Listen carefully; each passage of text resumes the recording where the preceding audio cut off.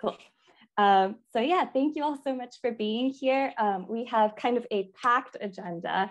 We're going to be obviously chatting with these incredible esteemed panelists we have on today who come from a diverse set of backgrounds, from doctors to advocates and activists and even social media content creators who just really care about spreading awareness and making care more accessible to people who are either living with eating disorders or in eating disorder recovery.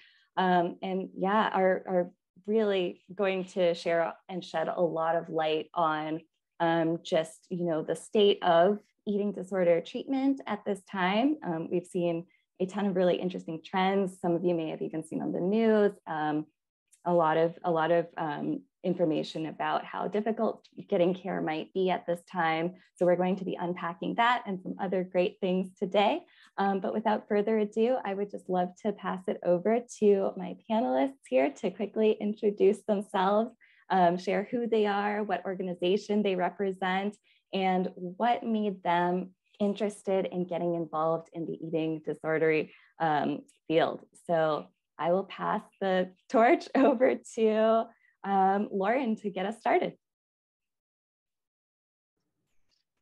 Thanks for having me. I'm Lauren Smoller. I'm NIDA's head of programs, and I have the pleasure of overseeing our helpline, parts of NIDA Awareness Week coming up, as well as our conferences and really all things programming related to the National Eating Disorders Association. Thanks for having me.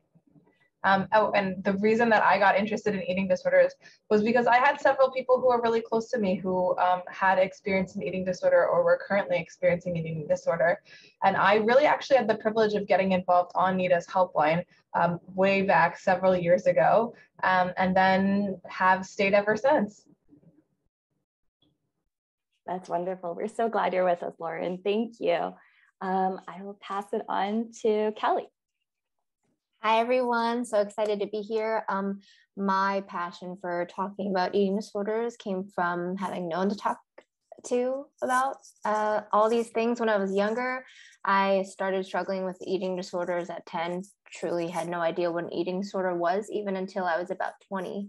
And I started going to the free counseling center at my college and had to kind of find my own way through Google and resources anywhere I could find to seek a different kind of treatment path and healing. So I'm really excited to kind of talk about some ways to find healing that maybe aren't spoken about enough. I wasn't privileged enough or had anyone to really support me. So I'm excited. Thank you, Kelly. Glad you're here. Serena, would you like to share about yourself? Yeah, absolutely. I'm so honored to be here with all of you guys. I am Serena Nangia. I use she, her pronouns, and I'm the marketing and communications manager for Project Heal. I got involved in the eating disorder community about 8 years ago. I got involved in high school when I had my own body image issues, and found out my senior year of high school that my younger sister had an eating disorder. So that really is part of the driving force behind everything that I do. And also the work that I do around weight stigma is very much related to like finding community in that space and feeling like I'm not alone. So I'm really excited to represent Project Heal and tell you all more about me and what we've been up to. So thanks for inviting us. Thank you, Serena, and thank you for representing Project Heal today. We're really glad to have you on. Dr. Griffith, would you like to introduce yourself? Definitely. Thank you for having me. My name is Terri Griffith. I am one of the psychologists at the Center for Eating Disorders at Sheppard Pratt. I kind of fell into the eating disorder world accidentally. I was on my pre-doctoral fellowship and I was looking for a postdoc. And then I saw that the Center for Eating Disorders had one open for eating disorders. So I was like, let me just try that. So I did it for a year, then did it for 2 years, then loved it. And then this became like my passion. And I'm really, really passionate and big on decreasing the stigma just around mental health and wellness, representation, providing education. So I'm happy to add value today. Thank you. Wonderful. It is so needed. Thank you. And Dr. Guarda, would you like to introduce yourself? Yes. Hello, everyone. It's a pleasure to be here. Thank you for inviting me.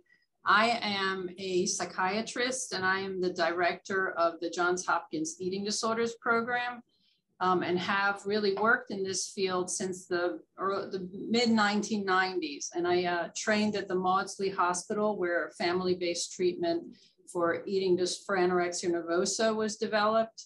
And that's really how I became interested in this field. But my research interest is in improving, one of them is in improving rates of weight restoration and normalization of eating behavior, especially for restrictive eating disorders, so that we can kind of move forward in providing them targeted and therapeutic treatment to patients who need it.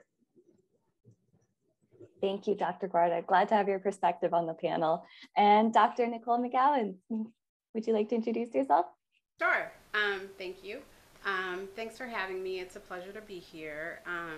I work along with Dr. Griffith at the Center for Eating Disorders at Sheppard Pratt. I've been here for about 14 years.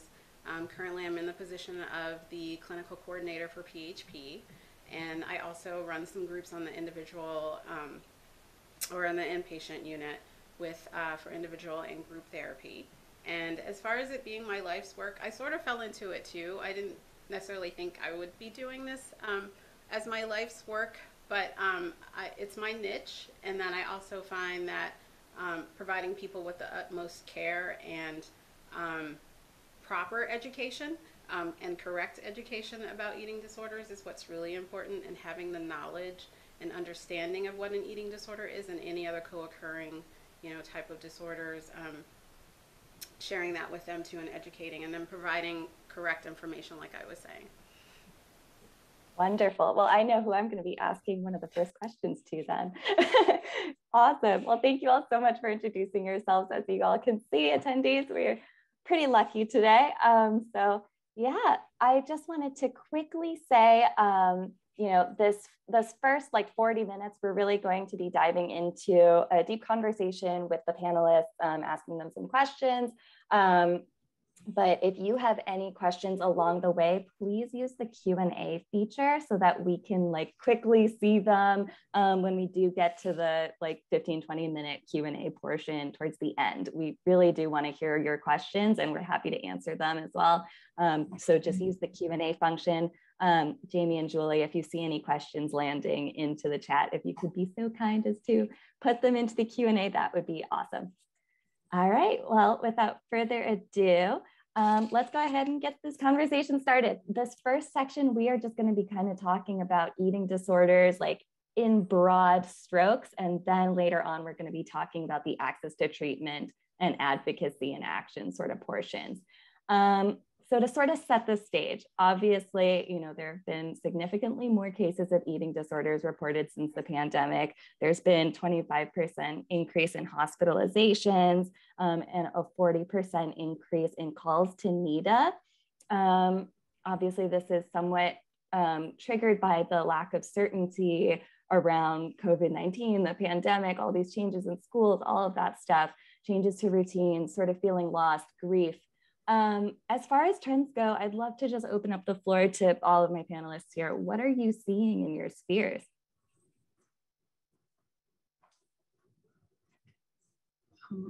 Well, I'll go ahead and start. I think that certainly at Hopkins, we're seeing a marked increase, and I think this is really true nationwide. In fact, the data suggests it's true internationally. There are reports from Australia, from the UK, from other European countries, and from Japan, as well as from the US, about a marked increase under COVID, especially in adolescents presenting with eating disorders, with really a range of different eating disorders. What we are additionally seeing is an increase in patients who have had chronic eating disorders but been functional in an acute exacerbation in their illness that brings them to clinical attention. So patients have had to often wait long times to get into higher levels of care because most programs now have significant wait lists, and they're often sicker. And I think you mentioned, Nova, that the pandemic has had an effect, and I think that's for a number of reasons. And you kind of alluded to some of them, but especially for adolescents, the pandemic brought a lot of disruption in routine and structure. And that included, for instance, homeschooling and teleschooling, and the fact that family meals were less structured. Kids were kind of grabbing something to eat whenever. Families were often, especially at the beginning of the pandemic, stocking up on large amounts of food. So individuals who have had trouble with binging had more access and more difficulty controlling those urges. I think the use of social media increased with the inability to socialize in real life. And the other thing that being stuck at home did for kids is there was no real peer positive feedback. For instance, there was nobody eating a sandwich at lunch. It was me and whatever I'm watching on Instagram, which was often content that was eating disorder related and probably exacerbated drive to diet, exercise, or in some cases binge.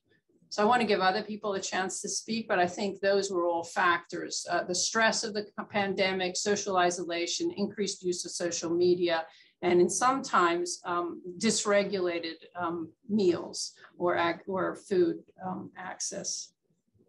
Thank you, Dr. Guarda. What about you, Dr. Griffith, Dr. McGowens, Serena, anybody? Yeah, I agree with everything that Dr. Guarda mentioned. You know, we are seeing people who are now seeking treatment or during the pandemic deciding to seek treatment, but they're much sicker, right? And I think to add what Dr. Guarda said, the eating disorder is a very secretive illness. So with the pandemic forcing us to be isolative and forcing us to be away from our support, if I'm someone that has an eating disorder, now I have this loud voice that I just easily succumb to. You know, so I think with the isolation, it made it really difficult for people to cope, to use their natural coping skills that they would have used. It's not appropriate for them to like leave and go for a walk or go to someone's house anymore. That could be helpful for them to like block their eating disorder urges and behaviors. So I think the isolation really became really triggering for a lot of people. And then I also think that having a lack of resources, not knowing how to cope, not feeling the same connection with their therapist virtually that maybe they would have had in person. And I think all of that kind of compounded made it really difficult for people to manage during the pandemic. Totally, thank you. I just have a ahead. little bit to add, not much. It was pretty much covered, but in the sense of even if you did have a virtual therapist to see, but the privacy to meet with them was also something that I was told about, because I have some colleagues who do outpatient therapy, and sometimes the kids are in the closet or, you know, trying to find the best place to have the privacy where parents aren't really listening, and, you know, that type of thing too. And everything that Dr. Guarda and Griffith said as well is true. That is so true, Dr. McGowens. I mean, I'm just thinking about, you know, my own therapy sessions and kind of having to make sure my headphones are on and I'm talking quietly, you know, because confidentiality is really important. Kelly, what about you? Like, you know, being online and everything, are you noticing more people sort of like drifting towards you and stuff like that? I think the utility of social media is quite fascinating because that is exactly where all of our attention diverted to when he had nothing else to do, watching other people's lives and consuming other people, maybe living through others. So I think a lot of people in the recovery community that do have socials had a really fun role in terms of doing these tiny little reminders. I would say, hey, are you planning on eating breakfast today? Did you eat breakfast today? Just the tiniest little thing that's not an accusatory prompt, but there are a lot of reminders that even myself, when I'm struggling, I forget to talk to myself, look at myself, check in with myself at all. So that's a really nice thing that social media could provide. And I did see a lot of people find the smallest little messages of like, yeah, you should probably eat something, be very, very, very impactful. And that's really, really cute. For sure. Cool. Well, thank you all so much for providing that sort of foundation. I'd love to just sort of step back now and just define a couple of terms for our audience. When we say eating disorders, what are we talking about? This is the one I was looking towards you, Dr. McGowens, if you would like to share, you know, what are some of the common eating disorders? We have anorexia nervosa, bulimia nervosa, binge eating disorder. There's also ARFID. So I need my colleagues to help me because I always forget what the words are for, but avoidant, restrictive, feeding. Food intake disorder. All right, there we go. All these acronyms. Yeah, those get me every time. I'm just like ARFID. And then OSFED, other specified feeding eating disorders. So basically the way that we gather our information is from the Diagnostic Statistical Manual that the psychiatrists have developed. And it basically helps us to define and identify a disorder. So it's not just us coming out of the blue saying, oh, you have anorexia or you have bulimia. We actually have a guide that we follow. So that those are just some of the things that we do in the beginning to identify an eating disorder, but there are also some other underlying causes of having an eating disorder. Low self-esteem, co-occurring mental illnesses, or mental health illnesses such as anxiety, depression, substance use, trauma, could be some of those as well. And also with the combination of any social cultural type of concerns or psychological or biological factors, those also could contribute to having an eating disorder. So it's not just clear cut. Sometimes, it's just an eating disorder. There are other underlying things that are going on. Thank you. And, when you sort of mentioned the DSM-5 and everything like that, and gave that background, is there a particular way that someone with an eating disorder looks, or like, what are you looking for? I can add to this, and if anyone wants to, sorry, Dr. McGowens. No. Dr. Griffith, you can take the floor. I was going to say it's more about a particular type and amount of symptoms that the person has. Yeah, so we have the DSM that helps us check the box, right? Put a diagnosis in the chart, and it informs treatment and care. But I do think that people should get more open to realizing that you can't look at someone and know if they have an eating disorder. And I think oftentimes the stereotype of what an eating disorder looks like keeps people, prevents people from seeking care. For instance, I think the stereotypical person with an eating disorder is a young, thin female that's Caucasian, right? However, in Sheppard Pratt, at CED, I can imagine at Johns Hopkins, we get all different shapes and sizes, backgrounds, ages of an eating disorder. And I'm always thinking, how is this eating disturbance impacting their day-to-day functioning? And we're treating that. So if I have a patient who is a binger, how is that binging impacting their schooling, their relationships, their work performance, and things like that? And if I have someone who purges, how is that impacting their day-to-day functioning? And we're treating the symptoms. So we have the title and the illness for the diagnoses so that we can bill insurance and do all those things, and it can inform care. But I really want to help people get away from this idea of what an eating disorder looks like, because you can't look at someone and tell. And I think that's important to note. Absolutely. I'd like to add, and to my own personal experience, I've had 3 different kinds of eating disorders, and I haven't really physically looked much different since I was, 10, 15, 20. I've had anorexia, and then transitioned into binge eating disorder, then into bulimia, which is a very common pattern of finding a new coping mechanism game to play with myself every few years. And realistically, there was no one noticing. I'm very small, I'm petite, and I even had sometimes on social media, I would speak on my struggle with binge eating, which was such a life, it took my whole life from me. And I would get the reception of, well, you don't look like you're really binging or struggling. And so that was very hard for me on this end, to just never feel like I had anyone who would listen or care. And for parents who can't see the symptoms or the signals, mine were never behaviors you would see. I'm so good at hiding them. Just watching, do they close off a lot? Are they seeming in some type of mood? Do they get very tense in certain situations? Kind of just paying attention to them more. It's much more about the emotions and the inner struggles they are hiding.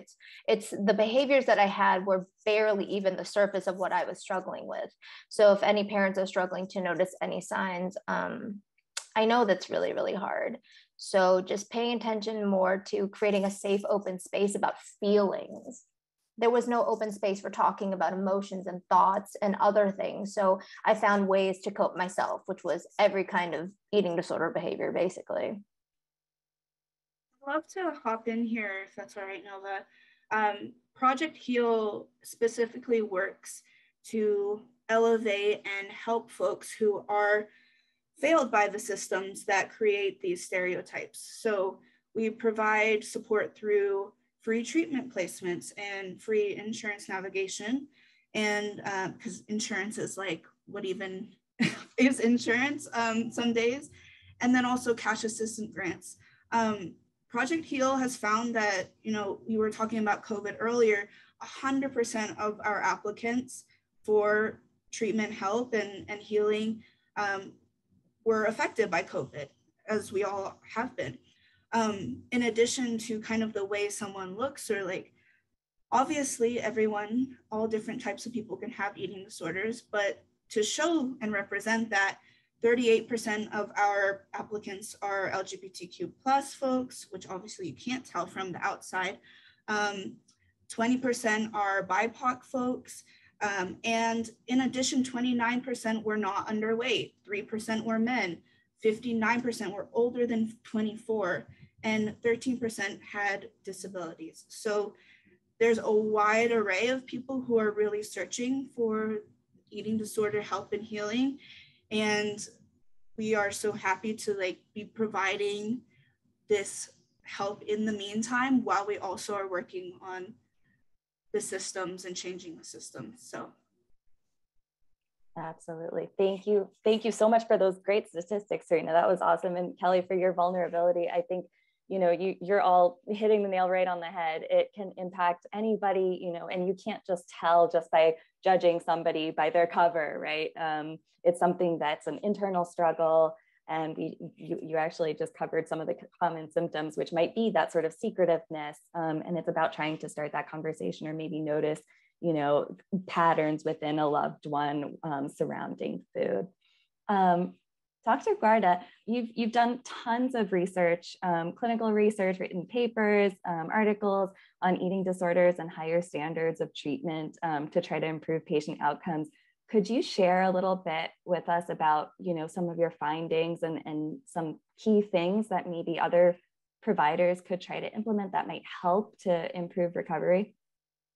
That was a big question, sorry. That's a lot in the question, so I'll give it a shot. Okay, so, well, just kind of to give an overview of treatment in the US, there's been a big shift in the past 30 years, probably in medical care in general, but especially in the eating disorders field, in the sense that when I started in this field, there were a few big programs in academic medical centers like Johns Hopkins that provided care for eating disorders. And then with the advent of managed care and the pressure to curtail lengths of stay, partial hospitals were created, which are very helpful and a very positive development. And after that, healthcare has become privatized in a lot of ways in America. There has been positive and negative aspects to that, in the sense that what happened after the development of partial hospitals was the shift out of inpatient settings into residential private programs.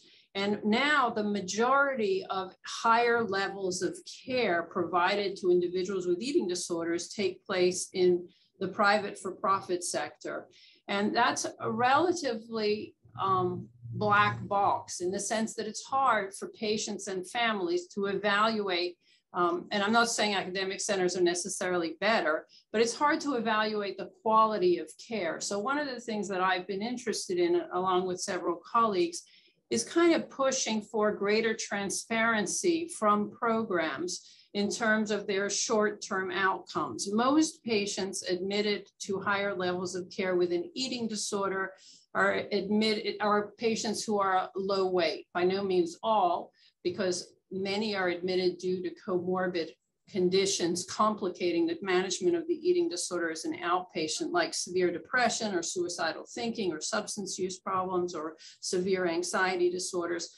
But the majority probably also are underweight, who meet higher level of care criteria according to insurance. That doesn't mean they're the only ones that deserve or need it, but that's who we tend to admit.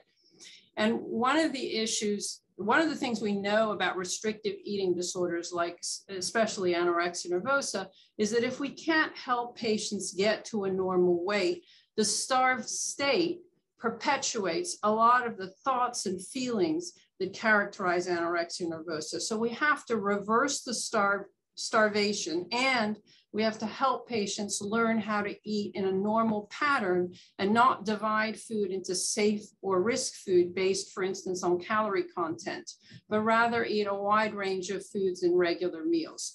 So what inpatient programs are doing are they're trying to help patients achieve those two goals and treat their depression or their some of the issues that Kelly mentioned, the self-esteem and other underlying problems. But we can't fix the underlying problems if we don't fix the behavior. It's a little bit like addiction. You know, eating disorders are behavioral problems. You act your way into them, and you have to kind of act your way out. You can't talk your way out of an eating disorder. So no amount of insight is enough to help you change usually. Like if you're drinking and you have a serious drinking problem, understanding why it started doesn't necessarily help you stop. You have to stop first and then start understanding in therapy. So the higher levels of care are trying to help patients stop the behavior and start the process of understanding. Okay, so I think I'm answering kind of the first part of your question, Nova, and now I don't remember the second part. So you were asking me kind of what my interests are. So really to try to get better transparency about, for instance, what short-term outcomes from programs, whether what percentage of patients admitted achieve a normal weight if weight gain is part of the goals, how many patients who have other behavioral problems like problems with purging or binging are able to normalize their eating pattern, and how much associated mood and cognitive changes are achieved during inpatient. So we've really been calling for more transparent reporting. One of the problems in response is that it's hard for families to tell how much what they see on a website about outcomes really represent scientifically sound outcomes versus testimonials, for instance. It's easy to find patients who do well in any program, but that doesn't mean that the most sick patients tend to do well in a program. So we really want, ideally, it would be nice to have a centralized registry that programs reported to and that we were expected to actually provide outcomes data to. For instance, weights at admission and discharge, improvements in mood, improvements in anxiety for all admitted patients, not just the ones that responded to a questionnaire, since that might be a biased sample that was happy with the treatment and therefore will give better responses. So I'll stop there just to Thank kind you. of give others a chance. No, that's great. I think what I'm sort of hearing in general, and just to sort of put it in lay terms, you know, just making sure that that conversation is there between all the different providers and sort of gathering all of the data, synthesizing it, and then making sure that you're all kind of learning together in tandem so that you can improve outcomes for more people, which is awesome. And I just would like to say one other thing. In thinking about eating disorders in general, which is kind of how we started, it's important to understand that we now think of the eating disorders as having really three causes. One is your biological vulnerability. We know these are heritable disorders. If someone in your family has an eating disorder, you may be at higher risk genetically. But that's not enough to get an eating disorder. Often there is some kind of precipitating factor, some kind of stress. The COVID pandemic we just described is one, but there are many others. Anything that causes the start of the behaviors.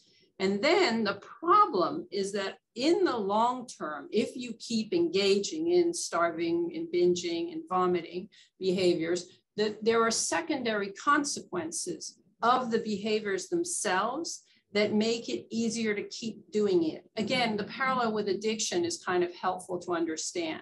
So for instance, the starved state maintains a lot of the preoccupation with food and weight. And it also causes delay in gastric transit. So it makes you constipated, full more easily. You want to eat less. Or purging, the more patients vomit, the easier it becomes to vomit, even without inducing a gag, so that it's hard to stop the behavior. Same thing with binging. Once you're in the behavior, it's hard to interrupt it. So that's why the treatment focuses on behavior first, or another reason why it does that. Absolutely. And no, this is perfect, Dr. Guarda. We're going to talk about access to treatment now. So I would love to turn this over to Dr. Griffith and Dr. McGowens.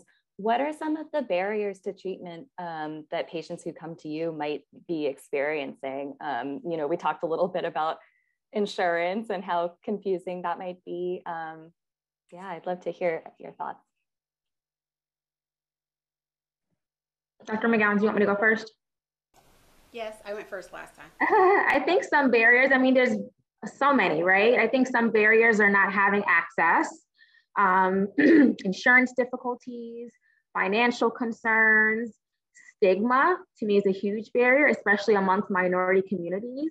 I have a lot of patients who look like me, who have parents who don't agree with them being in treatment, right? So even if they leave the inpatient unit, their parents are not on board with them doing the next level of care necessarily.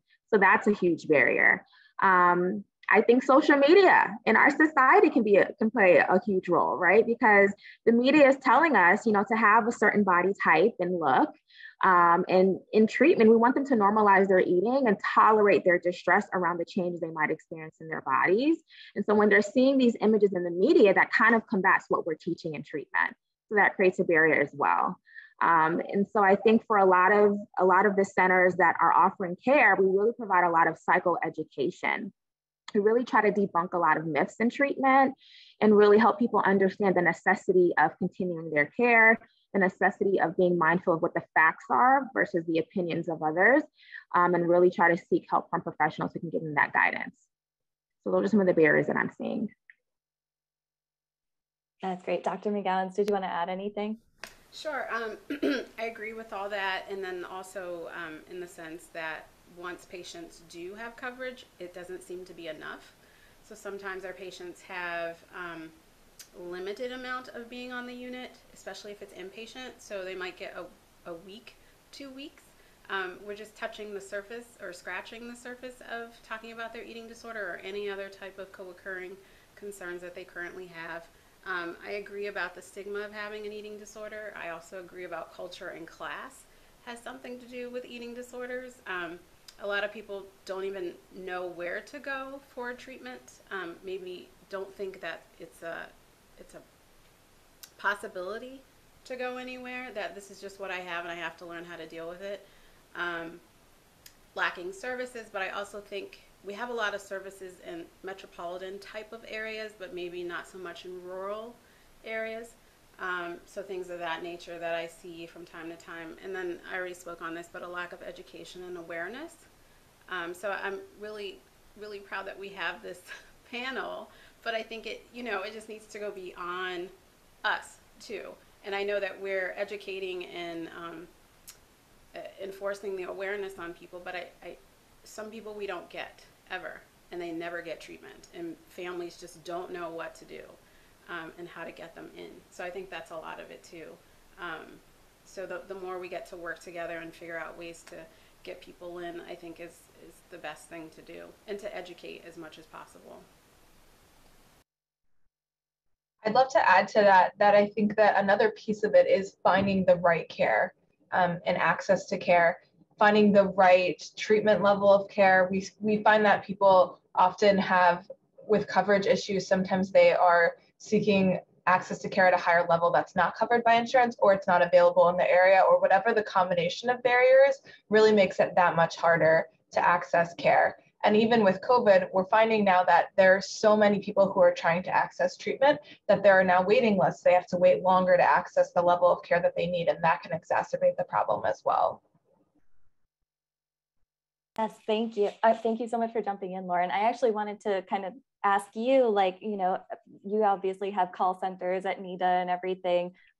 What sort of things might you or accommodations do you sometimes mention to people who maybe say that their insurance won't cover it? Dr. McGowens, I mean, what you just said about like the care sometimes only being 2 weeks long, but it's like a long process to heal, and we can't just expect to, you know, go through treatment once and be fine. What are people doing to help with that, Lauren? Yeah, I think as a great first step, contacting the NIDA helpline is a great first tool. It's a great tool for families who are looking for support options for themselves or a loved one. It's also great for individuals who aren't sure where to start or aren't sure what options they have, especially if they weren't able to find anything on their own. Project Heal is another great resource. If you have already gone through all of the channels and you're finding that you know what you need, but your insurance is denying access to you, that's a great tool. We really recommend Project Heal often on the helpline for people who are just at a standstill and they don't have any other options left and they really do need additional support. Yeah, we so appreciate that, Lauren, and we are so thankful to our, I'm going to talk more about our healer circles and our partner treatment centers, but they provide pro bono treatment placements, and we identify the people most in need and give it to them. So we provided 200 placements last year, which might not seem like a lot, but you know how much treatment costs. So that's what we're doing. Yeah. I'll also add another thing to think about is somewhat next steps that you can take while you're waiting for care, potentially accessing support groups. Social media can be problematic, but it also offers a great opportunity of community support if it's done in a safe way. There's so many opportunities, I think, with COVID, especially with everyone going onto the internet. There are now support groups that are worldwide that people can access to start that conversation and find community with people who are creating safe spaces for them to get started with that process and have conversations in a healing way. They can also access, there are now newer online early intervention programs that are available. So there are some new opportunities that have come about even in the last few years that are more accessible than were previously available for people who are just getting started with that process and maybe aren't there yet to access in-person care or online formal treatment. Awesome. So many great resources. We're going to have to, you know, compile all of these at the end.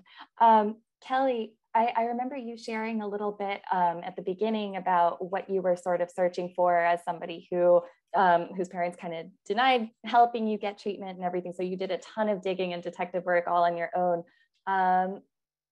Could you share a little bit about what things you found to be particularly helpful? Yes, I was a sophomore at the University of Illinois at Urbana-Champaign at the time, and I was suffering so severely with binge eating. I couldn't focus at work or my internship or school. I had developed such severe anxiety, depression that almost turned into an agoraphobia. I never wanted to leave my home. It was my safe space, also like my hell, my chamber. And it was just getting so bad that I finally was like, maybe I should talk to someone, but was never spoken about in my home. And I felt very embarrassed. I felt so ashamed, and I felt like so much was wrong with me. But someone, I can't remember who, but someone mentioned there was a counseling center provided by the University of Illinois that gives you 3 free sessions. I said, I am taking those free sessions because I have no money, already buried in debt. And I went, and I just couldn't believe how accepted I felt. I didn't know that there was anyone who would ever ask me how I feel, what's going on, had resources immediately to tell me. And they said, hey, we actually have a binge eaters support group at the center. I said, that's insane to me. And I wasn't really excited though, because that's scary to open up and talk to other people. And I think this was the first time in my life that I realized other people did the same things I did with food and hated themselves as much as I did at the time. It just really exploded my planet. I lived my whole life thinking I was just an alien. I feel like that's what struggling with an eating disorder and all these thoughts and behaviors was. I thought I was the only person. So I started going to that support group, and I was obviously very much told that I needed treatment, and I felt really embarrassed that I couldn't afford it. A lot of other people in the support group were going and would go to the hospital there, and I definitely wasn't going to be able to do that, but I kept on with the counseling sessions, and then I eventually got linked to a therapist also in the area. That was the really cool part about the counseling center. They help link you with a therapist that specializes in what you're struggling with. I could only afford a few sessions, and I had to quit because therapy is very expensive. Even with insurance, I didn't have very good coverage. And then I moved back to Chicago after school ended, and I started to Google, are there any free support groups anywhere in Chicago? I would take the train to this place called the Awakening Center that's in Chicago, and it's a $5 drop-in or free if you can't afford it. And there were even homeless people going to a binge eater support group. You know, it really opened up my brain to, these people don't even have homes, but they're speaking exactly how I feel about my relationship with my body, my food, and all walks of life, all sizes, all backgrounds, all different socioeconomic statuses. And eventually I got a job, could buy my own insurance, and started taking therapy very seriously. And I did therapy for 6 years, almost every single week. And mine specifically specialized in eating disorders. So the journey was very long and hard. I think a big barrier for me was just building resilience. I was tired and frustrated. I gave up many, many times, and I was told that I was very sick, but I couldn't afford to fix it. So I just made do with what I could do and stayed committed, I guess. And so if anyone's struggling to find ways, I would say you just make it work if you can. There really are a lot of great free resources for you, as everyone has already mentioned too. For sure. And I just want to, highlight what you just said about that, like feeling less alone in the struggle with an eating disorder, and realizing and meeting other people who get it and like are there too in their own journeys towards healing. I mean, that's incredible and so important. I mean, that's kind of why NAMI is here with our support groups and everything too, is we believe nobody should have to suffer alone or in silence or feel that stigma so bad that you can't talk to people about what's going on and get help. Thank you, Kelly. Serena, you shared a little bit with me personally about, what inspired you to get involved in the eating disorder recovery sphere. Could you share a little bit more about that, and also a little bit about weight stigma? Yeah, so this is like the part I'm so excited about. Talking about weight stigma and fat phobia is like my bread and butter. Part of what I shared with you in private was that my younger sister, who had an eating disorder, didn't have the stereotypical eating disorder like look. She definitely wasn't fat, which fat is a word that I use to describe myself. And so she wasn't in a larger body, but she wasn't in a thin body either. So that definitely was a barrier to her getting care, and to my parents, who are both medical professionals, even noticing that she had an eating disorder. In some ways, in many ways, that is my passion and what propelled me to help out with people with eating disorders, help people like my sister. But I found out about fat phobia and went to a workshop and started researching and started learning so much. And there's so many resources by a lot of Black women authors, Black femmes, who have done so much research on fat phobia and the connection with intersectionality and the need to talk about these issues within the body image space. So being in a larger body is a barrier to care, and it doesn't mean that you need to change your body to get care. It means that the care needs to change. And the biggest thing that I think we need to recognize is that weight stigma and fat phobia, if you aren't aware of what those are, first of all, they're basically like systemic issues that are more than just reflected in interpersonal relationships and internalized feelings. Like negative self-talk, fat talk is internalized, but these issues of weight stigma are systemic, which means that they are reflected in the laws, the education systems and schools, and hiring policies, and so much more. Really excited to share briefly that Striped, which is a policy and legislation organization in Massachusetts just is getting some really good feedback on anti-weight discrimination, anti-body size legislation in Massachusetts. So definitely check them out. But to underpin all of this systemic issues, which I'm going to take up my space because I want to like get through this issue quickly, but it's such a complex issue and really important, so teachers report that they have lower expectations for fat students in comparison to thinner students. People in larger bodies are consistently granted fewer promotions and raises than their thinner parts, and also make on average $1.25 less per hour than their thinner counterparts with the same qualifications. 90% of emergency rooms are lacking basic equipment like scanners that can accommodate people in larger bodies. And there's a lot of medical bias within the medical system that prevents doctors from spending as much time with their larger patients. Dietetic students report, 81% of dietetic students report having prejudices against people in larger bodies. So all of this to say is it's a huge barrier that a lot of people are facing. And within the eating disorder community, there's a lot that we can do to start recognizing these issues.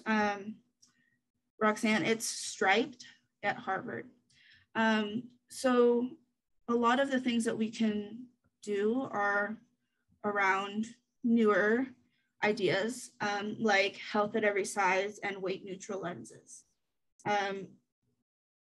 These lenses are really instrumental to addressing these barriers to treatment in the community, but unfortunately we see healthcare and insurance systems that in place that really prevent completely weight neutral approaches, especially within clinical teams, even when weight restoration is not necessary.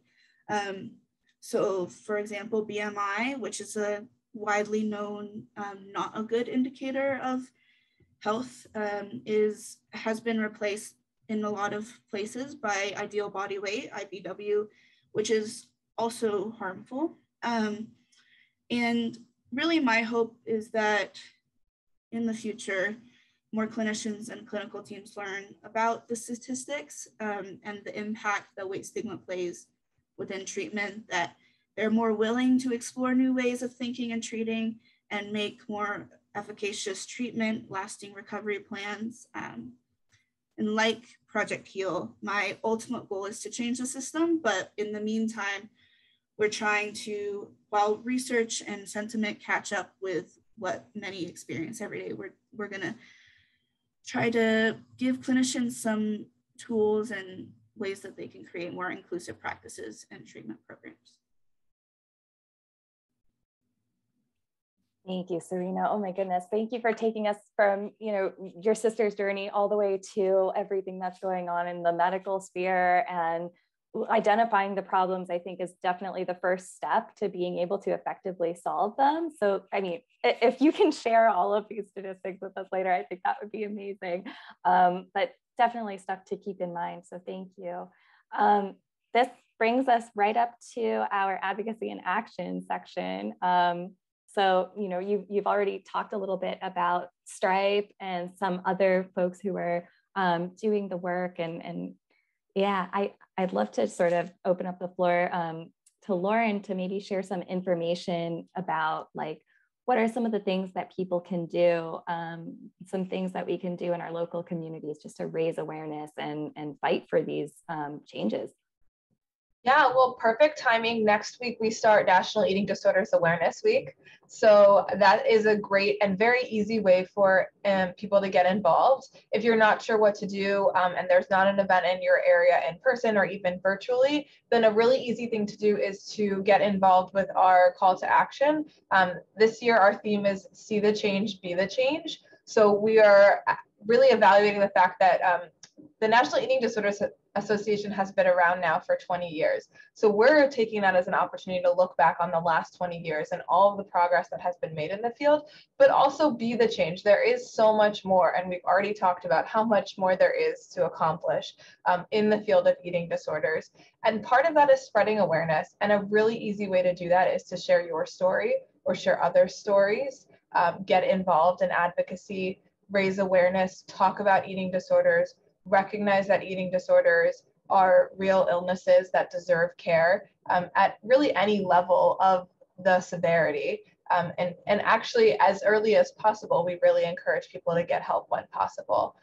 So getting involved with that week and sharing information and resources. If you have had an experience with the eating disorder, sharing that story, we will have experiences and stories and conversations that we're hosting as well to offer for people to get involved is another great way to spread that awareness if you're not really sure where to start. And if you or your organization is interested in posting information, you can sign up to be a collaborator on our website and let others know what you're doing as well. That's excellent. Thank you. Serena, and I kind of want to pass this over to the doctors as well on the call.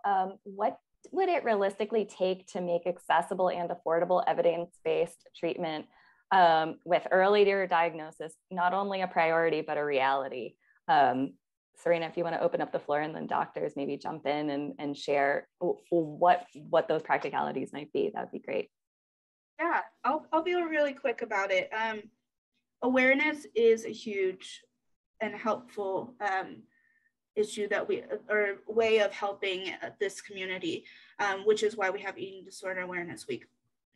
We also have a lot of actionable ways that we can help make systemic change. Like I said, Striped is very open to chatting. They are very open to chatting with people who are wanting to make similar changes in legislation policies in their own states. There was a comment in the chat that I was definitely going to mention the Eating Disorders Coalition. They are a national federal lobbying organization that helps and does advocacy days once or twice a year, depending on the year, to help get legislatures and policymakers involved in this, so then the actual systems in place can change. So I would say the biggest thing for me is systemic change. As an activist, like, this is going to take a long time, but changes in insurance practices, doing bias training, like recognizing intersectional identities is really important. And I'll pass it along to the doctors. Thanks, Serena. Okay, I'll pitch in. I just, again, want to kind of reiterate what our other speakers have said, Serena and Lauren, especially that NIDA has really useful information on how to make your voice heard on their website.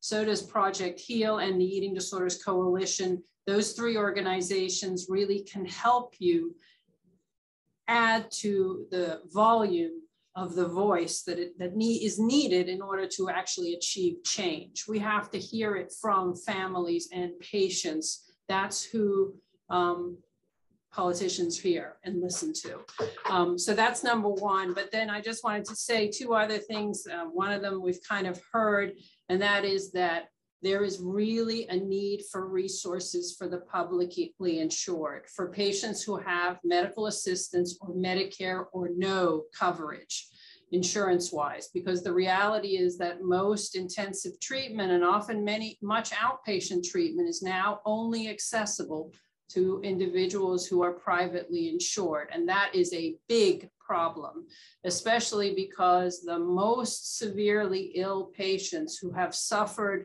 significant costs from their eating disorders and maybe are disabled by their psychiatric conditions are likely to have public insurance, to either have disability and Medicare or to have medical assistance. So in some ways, we are doing a disservice to the most ill individuals because they have the least access to care. That's kind of just something I really think we need to complain about loudly. The other, I think, area where we really need help is training, in the sense that the treatment of eating disorders is really not that complicated, at least for not so severe cases. So for instance, the typical teenage patient, family-based approaches are not that difficult. The training and CBT-based eating disorders treatment is something that you can learn. However, most training programs for physicians, for psychologists, for nutritionists, for counselors, provide minimal, if any, training in eating disorders. And that should not be. The general provider of mental health should have training in eating disorders, at least in first-line intervention. So we have to push for that on a national scale, because until we have more providers, we're not going to be able to treat everyone. I mean, one of the good things that came out of COVID has been the sudden leap in telemedicine and in virtual treatments. And, you know, other people here, Lauren and others have spoken to that. There are a lot of free resources. What Kelly is saying about recovery-oriented social media is very important. Not all social media is bad.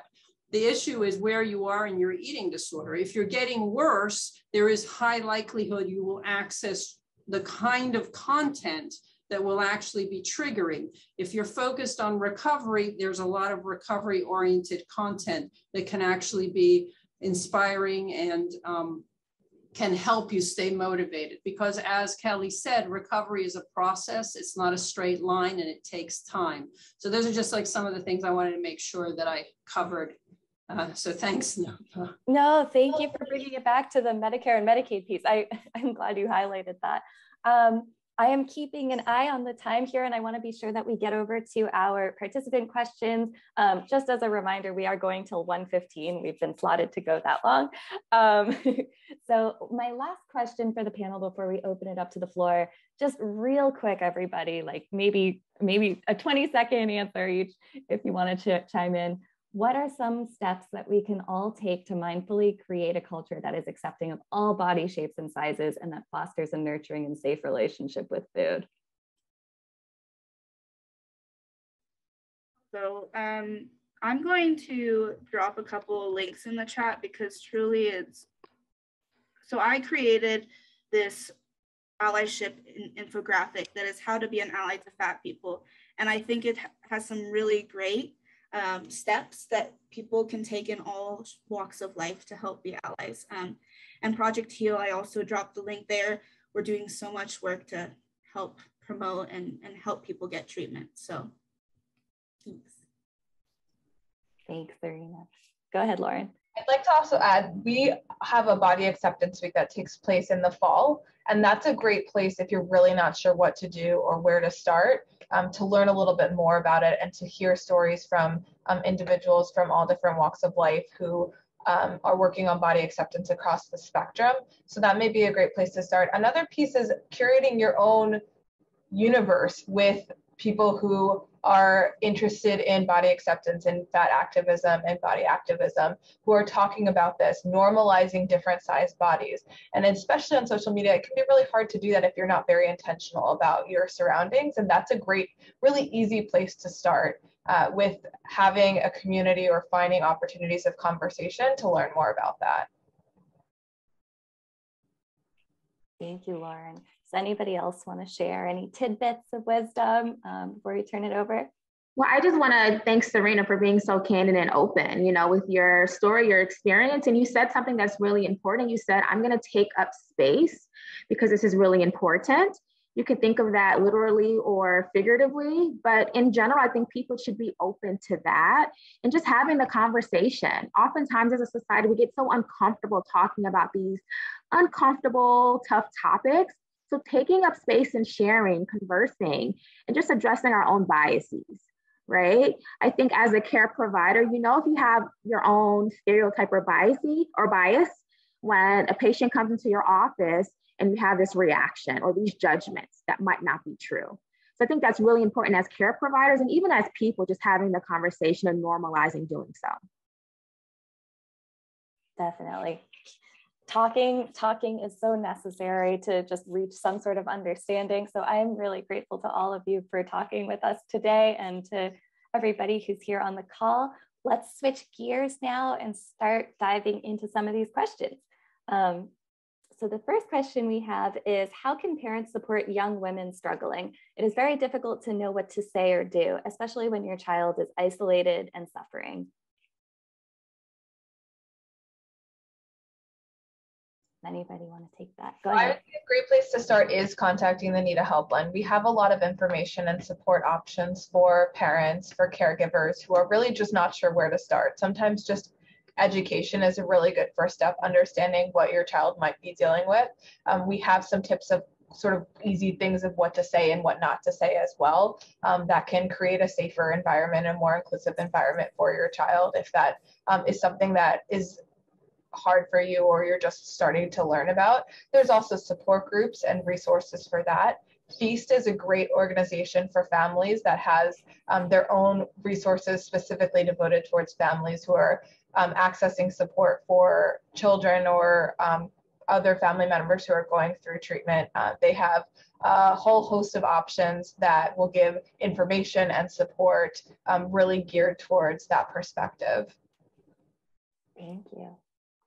When you asked that question, Nova, I thought about what would I have wanted my parents to act like, because they didn't do any of the things that I really needed. I think one, putting your pride aside and thinking about what they would need. And if it has nothing to do with you, Lauren, I really love that you said, well, then just divert to an actual resource that will help. And also something that I realized as I got older and was learning about my family patterns and why I became this way was, as a parent, learning to be mindful of the way you speak about yourself, the way you interact with your child, with your partner, within your family system, and with food. I think it is hard for the older generations to make those changes because they never had any resources to ever be self-introspective or care for themselves even. We're really privileged to be living in a time where we are told to love ourselves and talk to ourselves and communicate with ourselves. But it's not too late to make those changes, because as the child of a parent, all I was ever doing was reacting to what my parent was saying or doing, responding to what they were doing, or rebelling. So maybe sometimes for parents, it's very difficult to change, but you can maybe even be a little selfish and think, oh, what should I change and improve with myself so that my child might be inspired subconsciously. That's a really important distinction. No, thank you for bringing that up. Sorry. Oh, sure, go ahead. I just wanted to quickly add, with parent and children, there's this power differential. So oftentimes children are afraid to tell their parents, I'm really struggling and you might have contributed to this. So I find that oftentimes parents are sometimes defensive, or they're like listening to respond and not to truly understand. But I think as a parent, recognizing that there's so many resources, you're probably not going to understand, you know, and to think about how they can be supportive versus being defensive or having the child feel like they should be secretive because of the reaction. So managing your own stuff could be really important, and your children feeling comfortable opening up about this. Thank you, Dr. Griffith. Let's see. So another question real quick. Do any books jump to mind that are inclusive children's books about body image that you would recommend to parents? That was a really good question, whoever asked it. If we think of anything, we'll drop them in the chat. The Body Image Workbook by Thomas Cash is a good workbook for parent and children. Cool, awesome. Do you mind typing that into the chat, Dr. Griffith? That sounds really awesome. And this participant says, I'm 70 days on my bulimia recovery path. I live with my husband and he's been a great support for me, but enough, even though I haven't physically binged or purged in 70 days, there have been times where I'm really struggling mentally and have low mood, and he has to deal with all these mood swings of mine. He knows it's normal as part of recovery, but at the same time, he gets stressed and frustrated. What recommendations do you have to help me help him, or what sort of help he can get? I think it's so important for him to have his own support. Find a support group, find a professional who he can see as well, who can be his outlet and ask questions to. It's something that, you know, in order to support you, he's going to need support as well. And that is not something to be ashamed of. We really should find community, as, you know, the eating disorder can affect the whole family. And so it's important for the whole family to use tools to be able to support themselves while they're navigating this process. Definitely. And I just want to say congratulations to that individual. That's wonderful.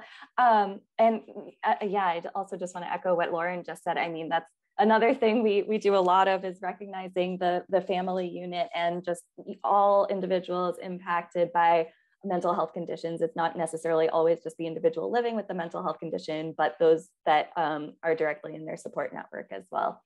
So yeah. Let's see. This next question is, do eating disorders also impact brain function? My daughter insists she has ongoing brain fog and can't think. How can I help her with that? Yes, there's definitely evidence that eating disorders do, especially severe eating disorders, do impair neurocognitive function. They impair attention, they can impair memory, concentration, and decision-making skills. So it also depends kind of on the eating disorder, but certainly we know that in severe anorexia, when you're very underweight, it is all these functions are affected and that they improve with nutritional rehabilitation. But even in bulimia or in binge eating, when someone is normal or higher weight, the reality is that most patients are eating in a very disorganized pattern. And I mean, I think we've all been hangry before, right? If you skip meals, it is going to affect your mood. And the more you're doing that, the more dysregulated you're going to become in those areas. So that's one of the reasons why, you know, we're concentrating on helping patients to normalize their eating, and if underweight, to reverse starvation. So yes, it is likely that your daughter has trouble kind of thinking clearly, not just because of having a psychiatric condition, the eating disorder, but also because of the physiological neurocognitive consequences of the behaviors. When I was struggling too with my eating disorder or behaviors, I subconsciously and unconsciously was choosing a very dissociative life, very disconnected from myself, because with coping and living with an eating disorder, I hated myself so much I didn't want to notice what I was doing. And that is the big struggle of being able to be present and focus on anything, because real life felt very much too intimidating. And I would rather live in the, did I eat? When am I going to eat? What's going to happen next? Did I mess up? It's really those thoughts that controlled my mind. So if your child is struggling with that a lot, sometimes just providing that safe space of how are you feeling, and not in an intrusive way, really would have been such a nice thing. For me, a lot of my struggles were very much emotion based. And I really love what Dr. Guarda is saying too. It really is a balance of the physical, all those things that are happening, and mental and emotional. So really providing that space for a lot of different conversations to happen, just so that your child isn't stuck in that dissociative state all day, all night, because it's really possible to just live right here all the time. Thank you. No, I think you've both answered that question beautifully. How can local organizations and colleges make sure we're referring clients to appropriate services for eating disorders? I would once again contact the NIDA helpline. We have a huge database of treatment options. If you're having a hard time finding things, please don't hesitate to contact the helpline. We have trained volunteers who are there to walk you through that process, or your client's process, and have that conversation with them. What is the level of care they need? What are the options that they need to access? What additional specialties might they need to consider? Those types of questions are all part of that process and part of the conversation on the helpline. And we can really give you the information and treatment options that you need. Thank you, Lauren. Yes. Does anybody else want to chime in on that question? All right. Serena, I think you've been answering this particular individual's questions about Instagrams and platforms, but this person is saying that they're heading NIDA events at their college and are hosting a workshop that's focusing on the importance of being able to cultivate your own social media feed as a form of taking back power from the negative messages we often receive regarding body image versus social media. Would you be willing to share any Instagram or TikTok platforms that you would recommend to college-age students to follow for support, education, or encouragement? Other forms of resources are also welcome. So I would say for the sake of time, if you want to just drop anything into the chat, that would be great. And would you recommend, okay, so this person's asking if, I'd like to toss this one to maybe some of the doctors first. Would you recommend online therapy resources like BetterHelp or Cerebral for these disorders? Curious about the pros and cons that you see there. Dr. Griffith, Dr. McGowan.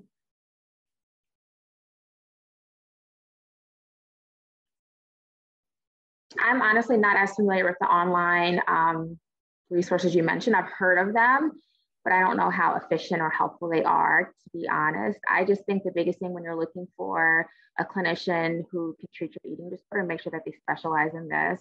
I often refer people to Psychology Today. You can look at their bio, look at what they're specialized in. Hopefully it's eating disorders, as well as it being evidence-based care, and see if it's a good fit.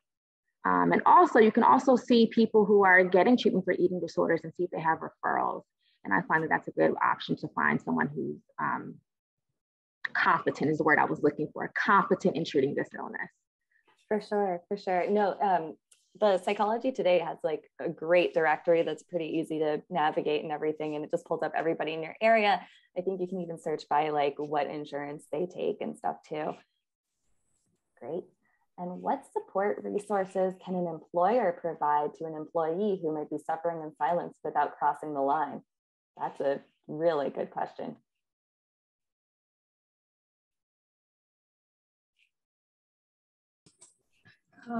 I think that's a very delicate question, and it depends also on who you work for, your corporation's guidelines. But in general, if you observe behaviors, I think that, you know, sitting down quietly and just expressing concern and listing what you observe, not interpreting it, but just saying what your concern is, that I never see you eat, or that, you know, they're spending all of their break running around the grounds, and just giving them space to talk about it. But I think it's, you know, there isn't really a right answer, and it depends on the situation. It's very case specific, so it's hard to generalize.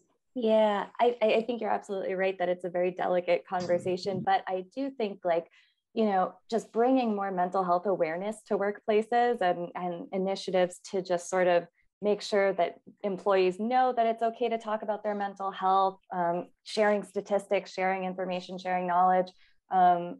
Yeah, NAMI actually, we do mental health in the workplace presentations. So, I mean, even something broad and general like that, maybe it's not like accusing that individual, hey, I think you might have this or that. But it's just saying, you know, it's okay to talk about mental health to the whole group and set up that culture of just having conversations can really help. I just dropped a link in the chat also. This is really designed for caregivers, and I echo Dr. Guarda about just recognizing that there are certainly boundaries with workplace and what is an appropriate conversation to be having. If you're having a friendly relationship and that is the appropriate place to have that conversation, the link I just dropped is a great framework for things to use and how to frame your conversation in a really delicate, sensitive, non-judgmental way. But I would agree about cautioning where the boundaries are with your work relationship and recognizing whether or not that's the right space to have that conversation. Right. I also wanted to echo Nova that we have clinicians, our CEO and our programs director are clinicians, and they do presentations for workplaces. So you can always reach out to me and I can get you connected to that. I think there's like a way to have those conversations and to provide a space, whether to self-reflect or to like start having these conversations within your close network, that can be really helpful. And to Serena's point, I think there's a place in your work environment to create a safe space for eating disorders or people who might be experiencing eating disorders or body image issues, and creating a safe environment for that to take place and changing kind of workplace culture, if you will. I imagine Project HEAL does similar types of presentations to Nita in terms of having those conversations. So there might be a way to be proactive about supporting a coworker, even if having that conversation in that particular way is not the right approach in your work environment. I love that. That's awesome. Well, thank you all so much. I mean, you've shared so much information today. I'm really, really grateful for all of your time. Everybody who's joined this conversation, I am grateful for your time as well, and for listening and just, you know, being so candid with your questions and your journeys as well. Everybody here, thank you so much for just all of the work you do. It's so important and so needed. And we are right at time, so I'm going to say so long to everybody. Thank you for being here. We will follow up in an email with some of those resources that were mentioned today. And yeah, I hope everybody has a great rest of their week and take care. So long. Bye-bye.